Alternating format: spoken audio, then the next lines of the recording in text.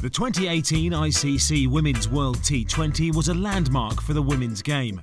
For the first time in history, the event would stand alone from the men's tournament, broadcast to millions around the globe. Guyana, St. Lucia and Antigua in the West Indies would provide the stunning backdrop for the 10 nations involved to showcase their talents in the shortest format of the game. 23 action-packed games would decide where the coveted trophy would be heading. The first game in Group B between India and New Zealand provided some sensational cricket that lit the touch paper of what would prove to be a truly memorable tournament. Goes straight, what a shot!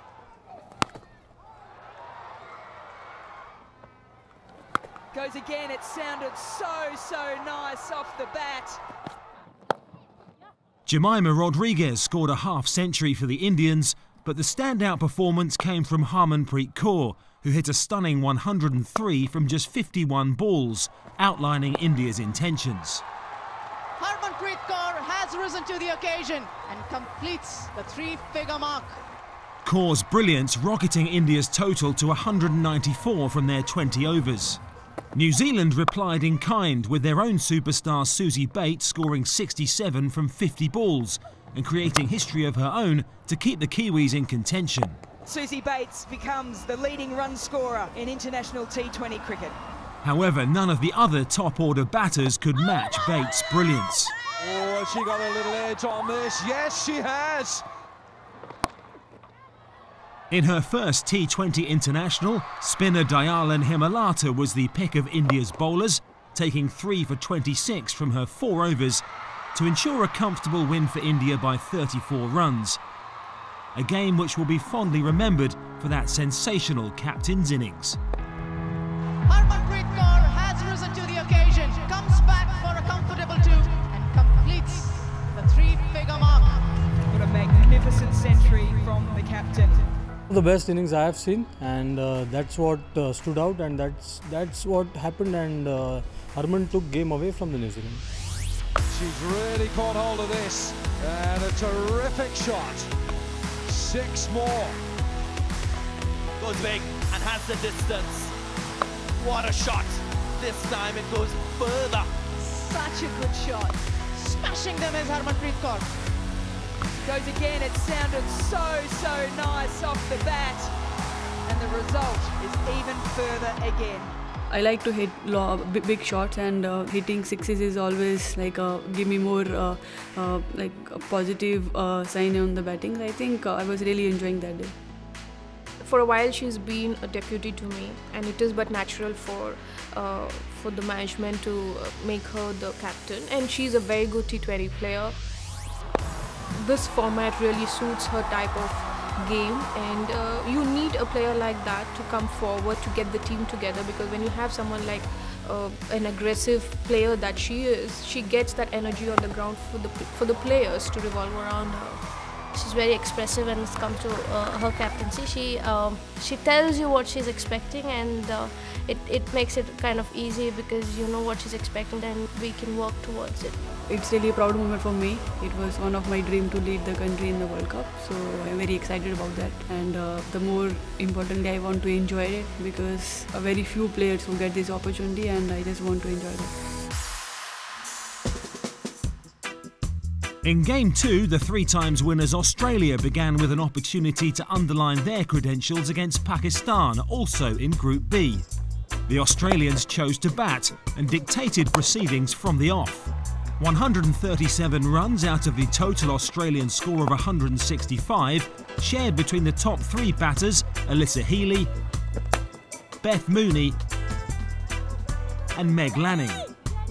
The Australians losing 5 wickets from their 20 overs and scoring at a run rate of 8.25 and over. Off the back of her knock of 48, Alyssa Healy was just as impressive in the field, making 2 stumpings and taking 2 catches to help Australia cruise to a 52-run victory. Game 3 of the ICC Women's World T20 saw hosts and holders the West Indies up against Bangladesh. Some incredible bowling and fielding from the Bangladesh team saw the hosts reduced to 50 for 5. Who wants it? Bowler going for it, keeper going for it. Oh, can you believe it? The West Indies recovered to finish their innings on 106 for 8, and a potential upset was on the cards. That was until Deandra Dottin was introduced into the attack. Bowled, Deandra Dottin, she's picked up 2 wickets in this over. Chops on, the feet have gone nowhere, but the ball has found the woodwork. Knocks her over, what a great delivery that is. Deandra Dottin, she takes her 5th wicket. She hits the stumps yet again, and she's the wrecker-in-chief. The West Indies begin the defence of their campaign with a win. A stunning display of fast bowling and incredible figures from Deandra Dottin that will stand the test of time. Just that raw talent. She's very fierce. She's definitely a world-class player. She's got that Caribbean flair. To have her on our team is such a privilege.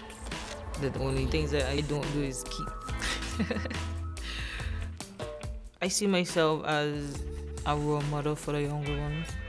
Take the team as far as I can with both bat and ball, knowing that I'm one of the valuable players on the team. She's one of those players from any team that you'd say can just take the game away. We are just one family. Having that togetherness and that fight and that determination, you know, it just makes you want to like continue to play cricket. You know, just get out there and play cricket. No training, just play cricket.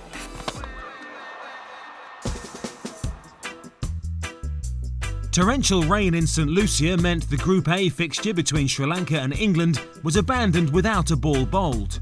Match 5 would see India up against fierce rivals Pakistan in one of the most exciting games of the group stages. And it doesn't get much bigger than these 2 teams playing this morning.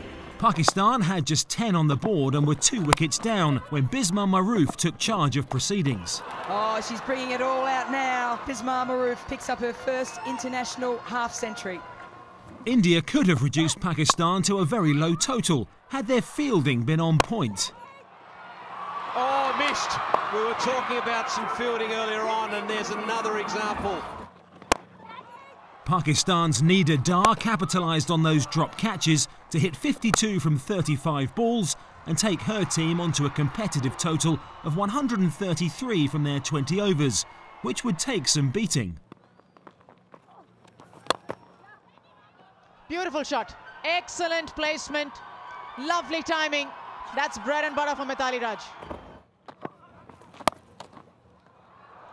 Nicely timed by Mithali Raj, and she's managed to put it away again. This time she goes leg side, and Mithali Raj goes on to just another 50. Despite poor performance in the field, their batters have done the job. India, one of the favourites for the tournament, winning their opening 2 games of Group B with relative ease and edging themselves towards a semi-final place in Antigua.